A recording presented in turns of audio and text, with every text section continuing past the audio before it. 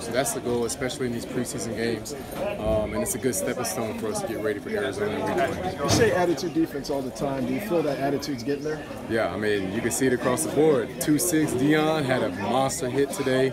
Zane Anderson on, I think it was a punt, had another, no, it was a kickoff, had another big hit. We want guys to know when you throw the film on that the game starts on Monday when you turn the tape on.